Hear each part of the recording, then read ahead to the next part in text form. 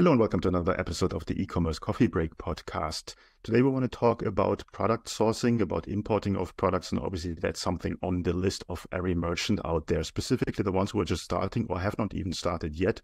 They have the big problem to find the right products and obviously to source the products. With me on the show today, I have Brendan Elias. He's the founder and CEO at atozformula.com. Brendan has been importing products from China since 2001. He has built a seven-figure business around this, selling imported products and selling them on eBay, Amazon, working as little as 10 hours per week. Despite his legal and economic education, Brendan's entrepreneurial blood proved too strong to ignore. He leveraged his wealth of experience and built several successful businesses that made millions of dollars by importing high-quality merchandise from China and selling at a profit. Brendan now teaches people from all walks of life to realize their dreams of leaving their 9-to-5 rat race to become successful importers and merchants, obviously, in their own rights. So let's welcome Brendan to the show. Hi, Brendan. How are you today? Hi, Klaus. Doing great. Lovely to meet you. And thank you for the awesome introduction. I couldn't have said it better myself. Great to have you on the show, Brendan. Let's dive right into it. Product sourcing seems easy, but it's not. And obviously, it's the core of every business. If you don't have a product, you don't have a business. And a lot of merchants struggle to come up with a plan to find the right products. And then once they have them, to source them, to import them, and everything that comes with it.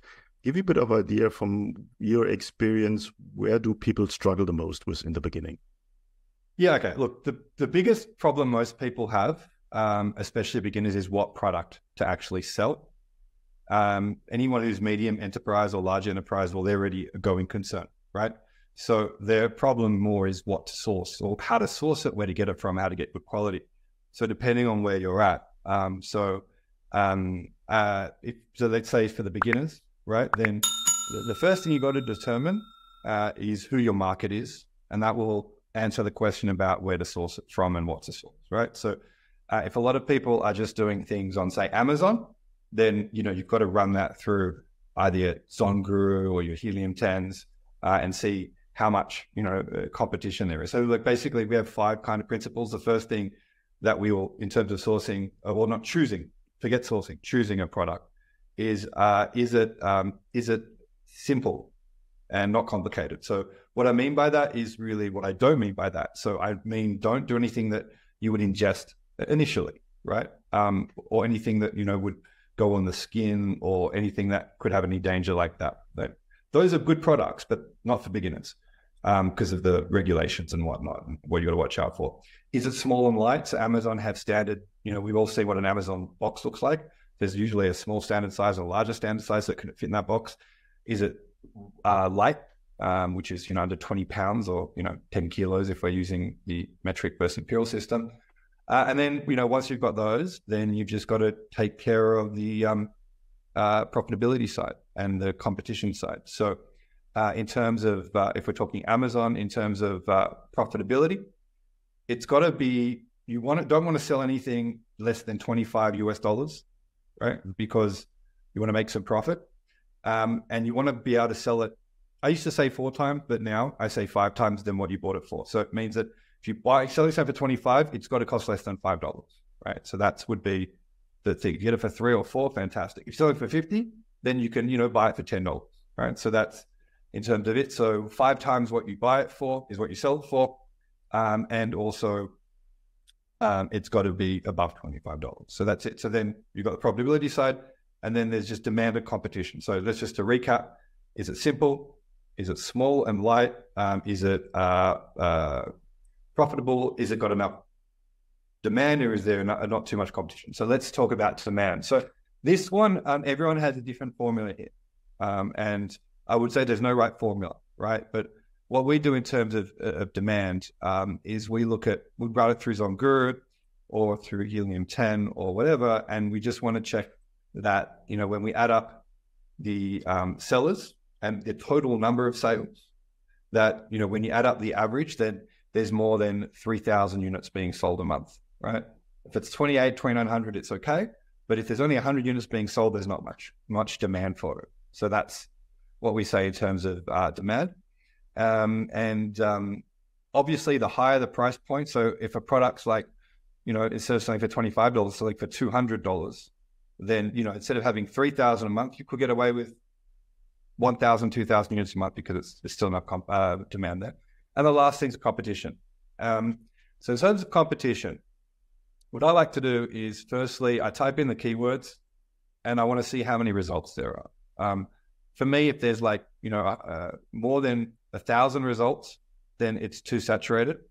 The sweet spot would be less than that, right? But, if a product has maybe 2,000 results, but all the other metrics check out, there's a bit of wiggle room there. So it's not gospel, it's not black and white, right? So that's it. In terms of the number of search results, there's three things we look at demand. We look at search results, we look at the amount of whether there's any other key competitors, and we look at reviews. So in terms of reviews, what we like to do is just check out the total number of 5-star reviews, right, of the top 10 sellers. And we want to see that there's a gap there. So if you have 10 sellers and all 10 have 10,000 reviews, then it's going to take too long to get traction there. People are not going to buy for you. So we want to find at least 4 people in there out of the 10 who have less than 50 reviews, right? If it's less than that, that's good. The less, of course, the better.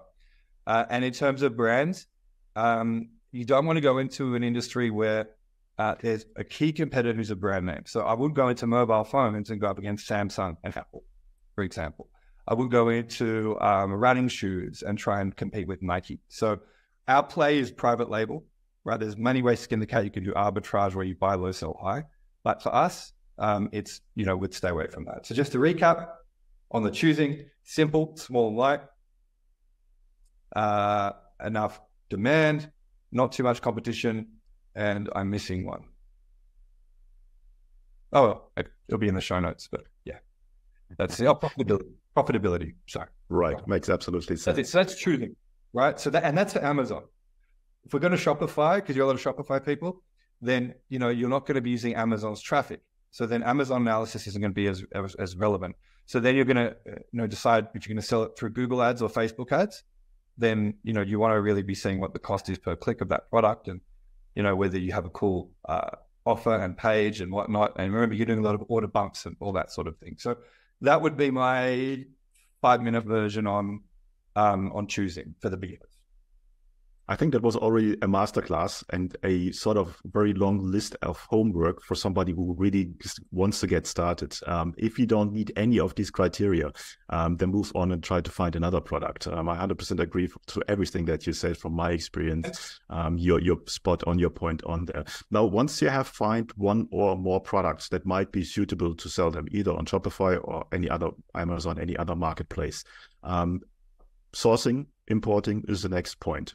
It can be very complicated. How do you go around that, or how do you get started with that? Okay, cool. So just on the first point, if you go through that checklist and it doesn't check out with all 5, then you just don't do it. You don't go, 4 check out, but it's 100 kilograms, then you just get fails, right?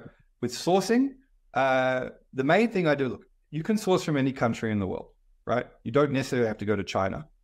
You can source from Mexico. A lot of my students will be doing that as well lately. You can even source from the USA. But what you're looking for is usually a product that you can private label. So that's that you can mass manufacture. So I'll go to China. Alibaba is the well-known one, right? You've got HKTDC. You've got global sources. People say, which one's the best one? There's not really a straight answer for that. There are good people on there you can source from and scammers, but you can just get away with just doing Alibaba. So you go there, you type in the keyword, understand that some keywords, some products might be called different things in different countries. So for example, if I look at the product, the most money I ever made off any product was when I was 21, right? And I was importing motorcycles out of China. They were pocket bikes. They were 49cc engines. They were like this big, or this big. An adult would ride on them. They would go at, 20, 30 kilometers an hour, whatever, enough to be dangerous. I used to sell them for 400 and buy them for 80 for a motorcycle. We used to do a container with 330 in them. And that was very, very, very profitable, right? So that was a really cool product. But I couldn't find them initially until I looked at the other names. It was called a monkey bike. So when I looked at monkey bikes instead of pocket bikes, then I found like way more people offering it. So just be aware that it might have another word. Like just a funny example I talk about is that, when, one of my suppliers came to Australia from America, because I was selling from America, I said, let's go to the beach. And he's like, cool. I said, hey, I've got a collection of thongs in my place. You could pick whichever of my thongs you like and we can wear them to the beach. And he looked at me like I had two heads. Of course, in America, they wear flip-flops to the beach and a thong is a G-string, whereas in Australia they're called thongs. In New Zealand they're called jandals. Don't ask me why. So they're important to know those cultural differences, especially around words. I don't know what you call them in Germany, what the words are. Maybe it's just sandals. It's sandals, flip-flops, yeah, something like that, yeah. Awesome. Okay. So then we type it in, and then we have a template, which is how to actually approach the factory, where we ask about 20 questions, which are designed to make sure that you weed out the scammers. Because I understand that there are a lot of people, especially sitting in Nigeria and Lagos, who are pretending to be factories. So we send those out. They're designed to make sure that no one is cheating you, but also to make it position you as an expert. And what that does, it helps the factory to give you a good quality price. So a good quality product and a good price. So we'll send that out to 20 factories. Let's say half will reply. And then out of those 10, let's say, we're selling a product. Let's just say, for example, I'm drinking my coffee from a ceramic cup, right? So let's say that, hypothetically, you would sell this ceramic cup for whatever it is. I know we said $25, but for this example, let's say 10. Yeah. Then you would want to buy it for $2 because it's a 5x thing. So you have 10 factories, one's at 10 cents, one's at 20 cents, one's at 30, the other's at $1.20, the other's at $1.80, $1.90, and $2. So how do you pick? Well, we take the top 20%. So we add them all together, average it, we find the average, right? We want to take out the top 20%, the one that's $1.80, $1.90, cut those out because we want to make profit. But also the ones that are less than 50 cents, we also cut them out. And people are like, hang on, we want to make profit. The thing is, if it's too good to be true, that there's usually a reason for it. And that's where the scammers lie, right? Also, sometimes that can be stock that is, you can buy, job lot, but they're discontinued. So if you have a going concern where you have customers who are going to buy more and more and come back and buy more, then you can't get that same stock again. So why do you want to do that? Because you're trying to build a business here, not just make a one-off payment, one-off cash flow injection. So that's it. So we take the top 20%. So then what I like to do is out of those, I pick the 3 that communicated the best. When I say the best, it's usually the fastest, right? That come back faster. And you want to avoid trading companies if you can and deal directly with the factory, so there's no extra margin.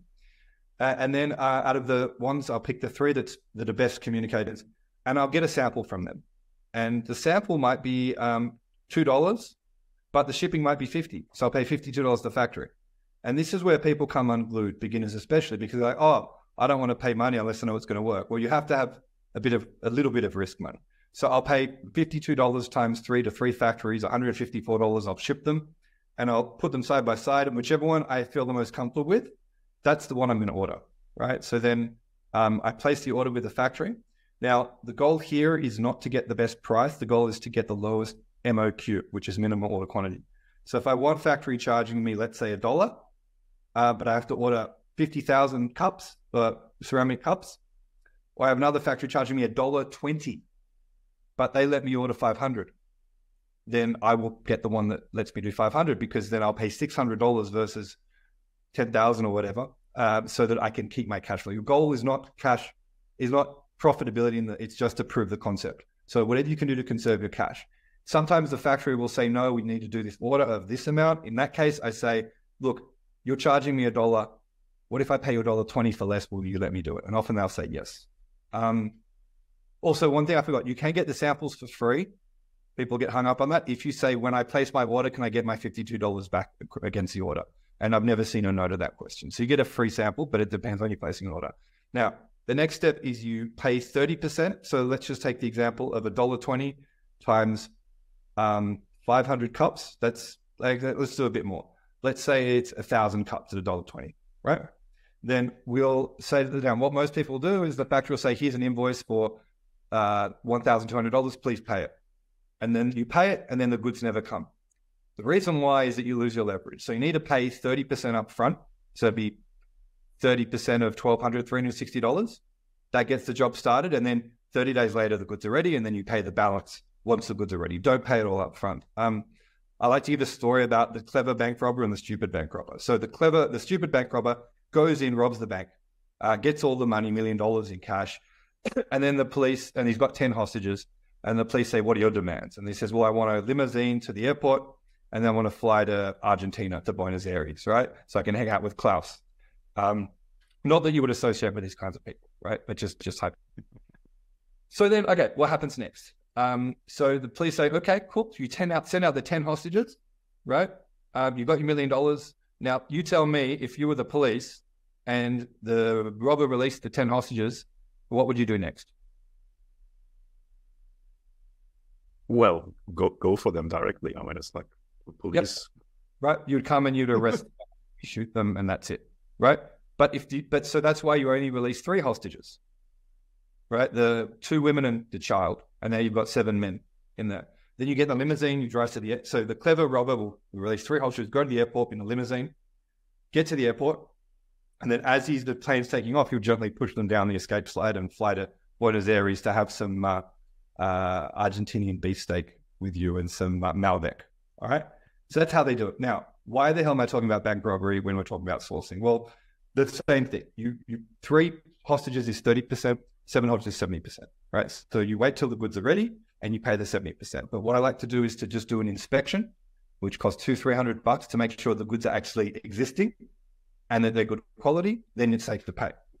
So that's essentially it. So step 1, use my proven template. I'm not sure how it works, but if you want, I'm happy in your show notes to give a link to the template. People can download for free. I usually charge my students for that. If that's something you want me to do, have to do that. You guys can just copy and paste that, just put your own details in. And then once they do that, then you place your order, you do your inspection, you pay your balance. And that's a summary of it. And that's successfully. Yeah. I think you giving the farm away, you're giving so much experience out there. And I think that's where it comes from. You're doing this for a very long time. And I have been partly on the same experience path what you did. So I can vouch for what you're saying is 100% right. Now, with your experience, it shows already is if you're coming as a beginner, as a newbie to this game, there is so many potential issues that you can run into and lose money and lose your motivation. And what I liked a lot that you said, proof of concept. I think that's always very, very important, but also having people on your side who have been through this and can help you with the experience that you don't pay money for mistakes that you don't necessarily need to make. Now, with atozformula, you're helping with this. Give me a bit of an idea where you help people with and what you offer. Sure. Okay. So here's essentially how I got into it, right? So my dad was born in 1935 in Singapore. When he was 7 years old, 1942, World War II broke out. And he was in Singapore and he was taken and put in a Changi internment camp, Changi prison, which is now the airport. And he had to learn how to survive. So he had a beautiful singing voice and he sang to the soldiers, the samurais, and he would get a cigarette.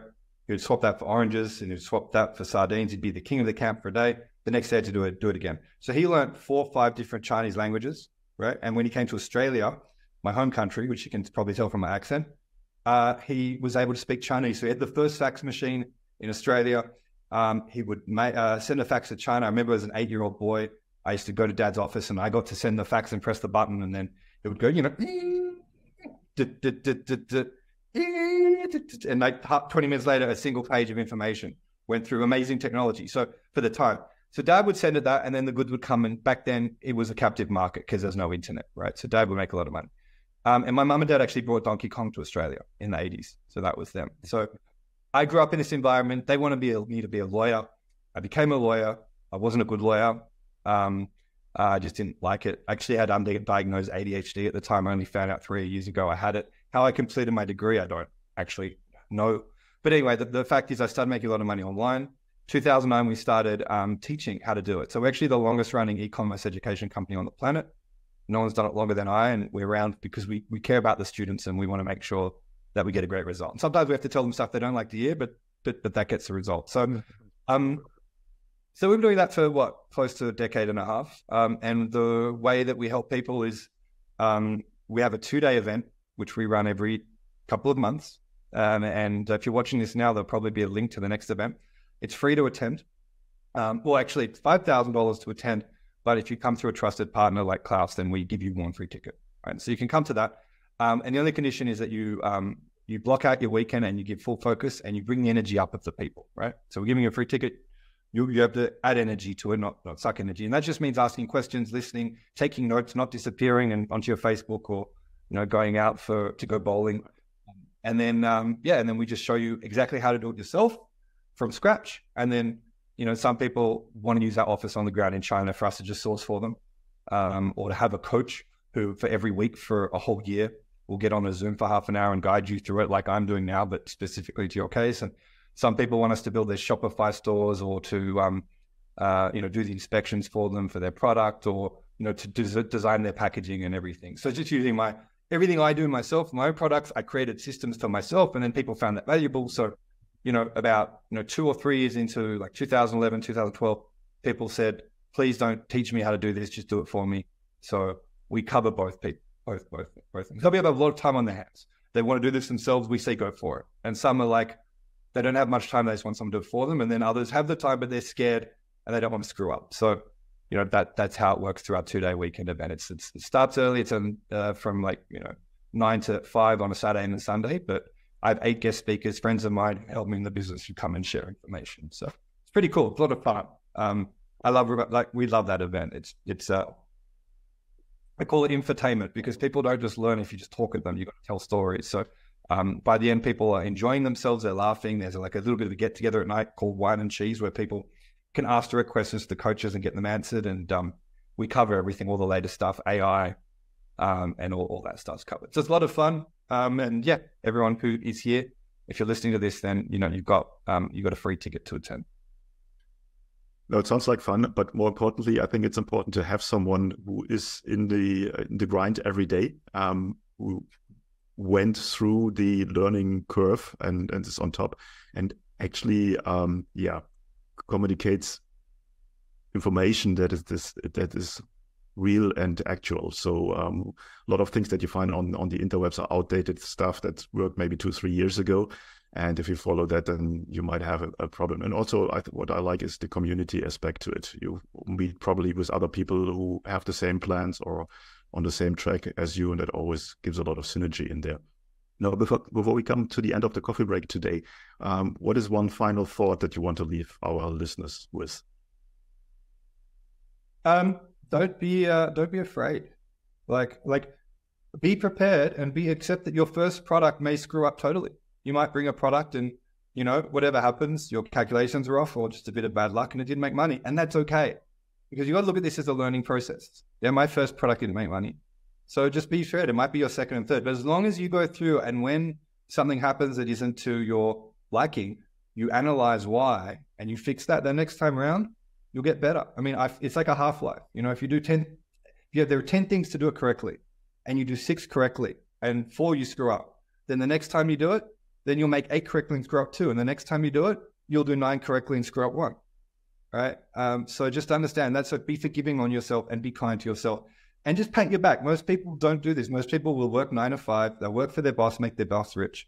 The fact that you get your balls and you put it on the line and you do that is a credit to you. So I said anyone who tries that and puts this, a little bit of risk of a few $1,000s, that's going to start changing your brain to become an entrepreneur and not a salaried worker. And they're the type of people we like to help, every day of the week and twice on Sundays. Very well said. 100% agree on that one. Where can people find out more about you? Sure. So in the show notes, there is a link to your free ticket. From the top of my head, that of course is atozformula.com/product sourcing made easy. atozformula.com/product sourcing made easy, and you'll get your link to the event and register, and we will see you there. Okay, we'll put obviously the link in the show notes, and you're just one click away. Brendan, thanks so much. That was a masterclass on sourcing. So there's so much content in there. I think our listeners need to listen twice to this episode at least to get all out of it. And I'd like to thank you for that. And I hope to talk to you soon again. Thanks so much. Vielen Dank. Con gusto. Hey, Klaus here. Thank you for tuning in to another episode. Before we wrap things up, I've got a couple of important points to share. Firstly, if you have enjoyed today's episode and want to support the show, here's a simple way to do it. Help me out with that algorithm magic by liking, commenting, and subscribing on your favorite podcast app. And if you're feeling extra generous, leaving a rating would be great. Your support helps me bringing more impactful guests on the show, and it makes it easier for others to discover the podcast. Secondly, I want to talk about to all your business owners out there. Here's a question. Are you tired of juggling everything in your business while struggling with your marketing tasks? Fed up with hit and miss experiences of hiring freelancers or agencies that don't quite get your vision? But perhaps you're not ready to commit to a full-time in-house marketer just yet. Well, I've got a solution for you. Introducing our fractional marketing team. My team and I provide top-notch experienced marketing professionals to become an extension of your business. Not only will they save you up to 50% on cost compared to traditional hires, but they also take care of all this time-consuming, repetitive and complex marketing tasks that have been holding you back. And this way you can concentrate on what truly matters, the core of your business. To learn more about how we can help you to scale up your online sales with a fractional team member, head over to our website, smart-ecommerce-marketing.com, or reach out to me directly and I'll get you the details. You will find the links in the show notes. Thanks for being a part of our podcast community, and remember, your support means the world to me. Until next time, see you then.